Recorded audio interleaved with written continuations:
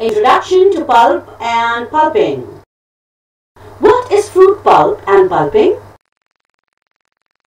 A soft moist mass of a fruit extracted from fruit after removal of skin, seeds, pit and fibrous particles is called a fruit pulp. The process to create pulp is called pulping. This is performed under a controlled environment where the temperature, pressure, heat, etc. are monitored.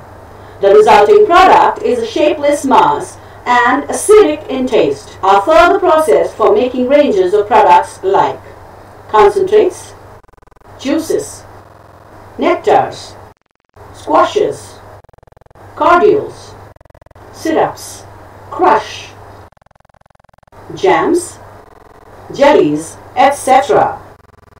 Why pulping is done? Pulping is done to preserve the fruits for a longer time and can be used again when they become off season.